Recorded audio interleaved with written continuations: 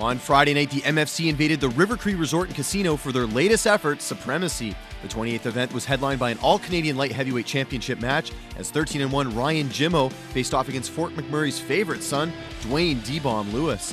Fans expected a stand-up affair, and that's exactly where the first 2 rounds took place, as the talented Jimmo displayed solid techniques as he landed some left kicks to the liver area of Lewis, who did not shy away from the striking battle.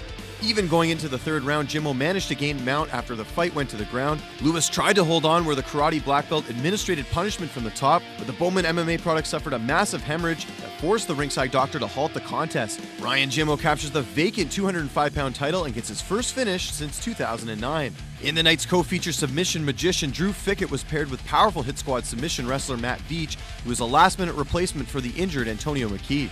The 160-pound catchweight didn't last long, as the 15-2 Veach forced the fight to the canvas immediately. Once there, a relaxed Fickett worked the go-go plata from his back, transitioning to the armbar. He managed to sweep Veach before fully extending the arm, which forced his opponent to submit in just 36 seconds. In an entertaining lightweight tilt, Canadian Curtis DeMarche stepped in on 2 weeks' notice to challenge Team Quest representative Richie Whiston.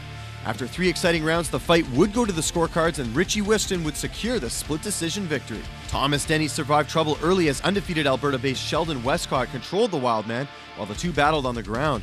After 3 rounds of action, the fight was ruled a draw. In a light heavyweight contest, former 205-pound titleist Emmanuel Newton squared off against UFC veteran Rodney Wallace. The 29-year-old Wallace showcased solid work from his back as he fished for numerous submissions. Late in the second, after seizing the rival's back, the hardcore kid ended things with a quick rear naked choke to capture his 14th pro victory.